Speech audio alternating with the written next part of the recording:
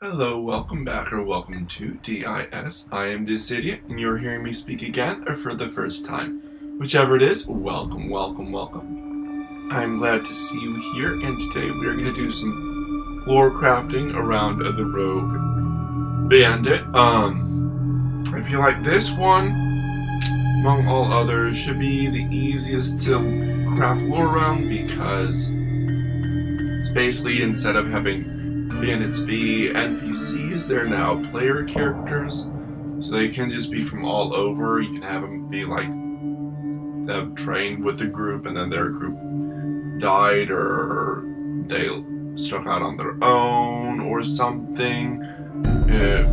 That deal there of them joining the group, that'll be a little bit interesting. Because they would probably, I feel like bandits are usually like grouped together so they have strength in numbers. Why they like struck out on their own and why they joined a party of adventurers. That's an interesting thing because it's usually probably it's probably more dangerous than just banditry. Because you're fighting actual monsters instead of trying to make your way being like a highwayman or a low-end criminal or something like that. Let's see here how they've been trained in banditry. Also, that'd be interesting. I don't know how they could do that. But if they're like known as being a bandit, I don't know. I feel like that would affect their reputation and the party's reputation, the adventurer's reputation, because they're by association they're with some more illegal methods and stuff like that. So that's interesting. Let's see here. Yeah, that's all interesting. This is very, very short, feels like, which is totally fine. I woke up a little bit ago, trying to wake up still, and doing this real quick. Let's see here, I've got, of course, keep in your mind my sister's D&D inspired bar idea. Whenever that comes out, that'll be a little while, but still keeping the ball rolling. Of course, I'm still streaming Neverwinter, which is very fun. Getting into the last area of the Elemental Evil, and then Lego Star Wars The Clone Wars, kind of free playing or replaying the levels to get more money and stuff for red bricks and 100%ing everything, which is fun. What else?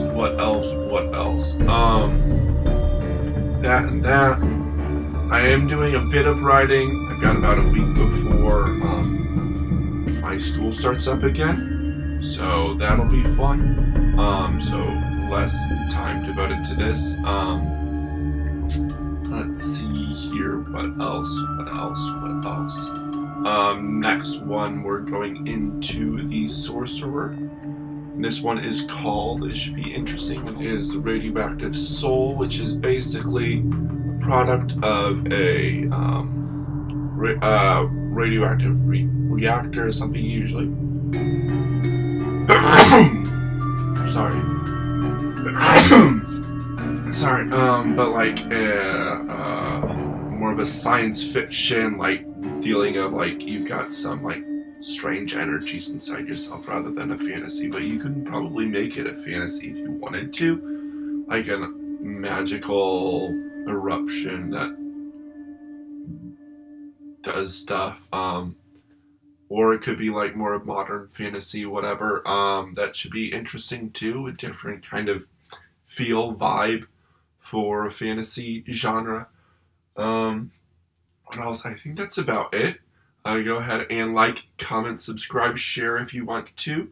Comment down below any lore you would craft around the Bandit Rogue. Whereas previous episode, channel subscription, the like, comment, subscribe, all that fun stuff. Share if you want to. Join my Discord server. Link in the description below in case you want to figure that stuff out.